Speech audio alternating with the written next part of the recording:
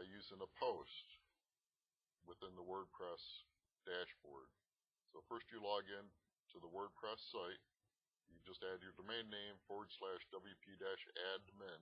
ADMIN, and that gets you to your login screen. Add your username and password, and go to posts and click on add new, and up will pop the new post. So we want to give it product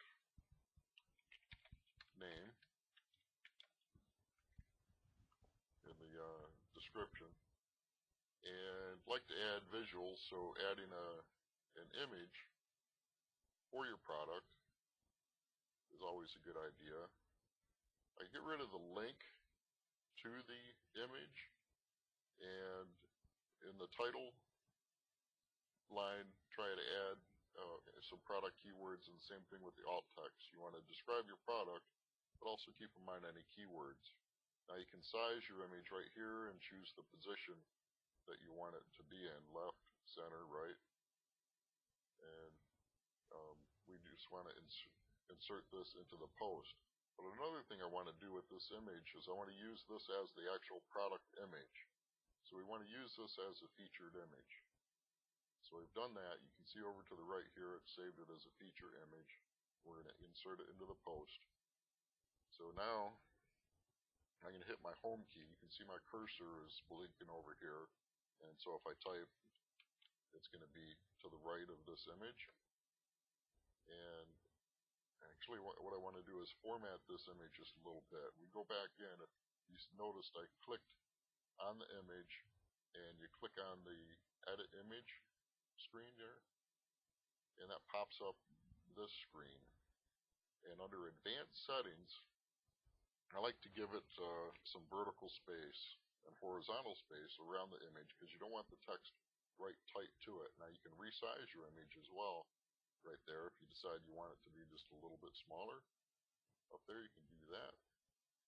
You can give your image a border. If you would just add a number in there, and that gives you a certain number of pixels.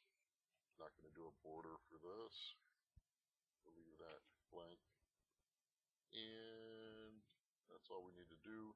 If we did have a link to, a lot of times we can use an image to link to something else. Like, let's see, we wanted to link this image to my website, which of course you wouldn't want to do, but if we did that, but we wouldn't want it to close the current window, so we'd want it to open up in a new window, would be that case. So there's a little info on managing the images.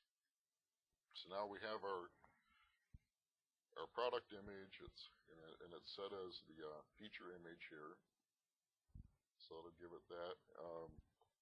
I can hit the home button and the up arrow, and now I'm up above the image. Now, one of the most important SEO functions is what's called an H1 tag, the heading 1 tag. You want to click on this to open the second line of editor tools. And here we do this,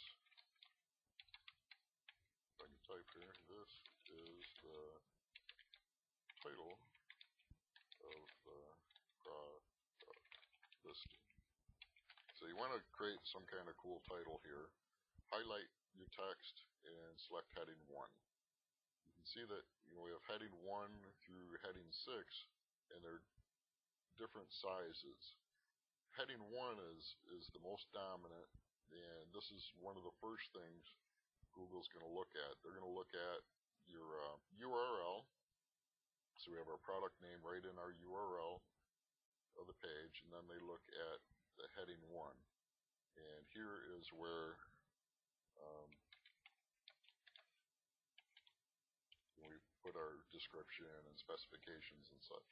So that'll show up on the product information. Give it a unique stock unit, SKU, and I think I already did a product 2, so we're going to call that product 3. Now here you can have options, so we can do, for example, colors, or you might do sizes, and then you have different prices, so, oops, and so we have our different prices. Here you select your shipping rate, and you'll see that in the shipping setup. You're going to have choices. F was set up as free shipping. A is just standard shipping. So you have different shipping setups for your products. And then you can select whether this is going to be a featured product, and we can prominently display featured products. Products part of a sale. You want to make sure you select this if the stock is available. And then the options. Oh, what is this? The options are a drop-down select for your options or a radio button. So we're going to leave that there. Now, one other important thing to do is to select your category. I created a couple categories here, and it's really easy to add a new category. You just type it in there, and you select if it's going to be underneath another category. So this would be the parent category, edible, and under there is test. So we can select multiple categories or just one, and then you publish. Simple as that.